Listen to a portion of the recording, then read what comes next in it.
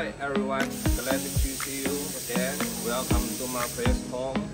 Maybe you are confused about the difference between NC and CNC when you buy machines. Today, I will show you 3 points to help you to understand them. The first one is working principle.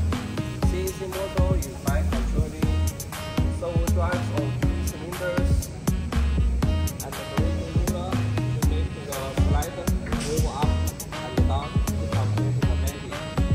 But the NC model adopts mechanical hydraulic structure.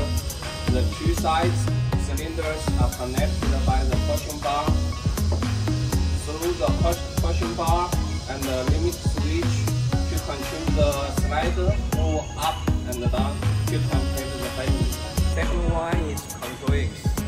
Our CNC model is standard with 4+1 control X, Y1, Y2, X, and R, plus auto-running device.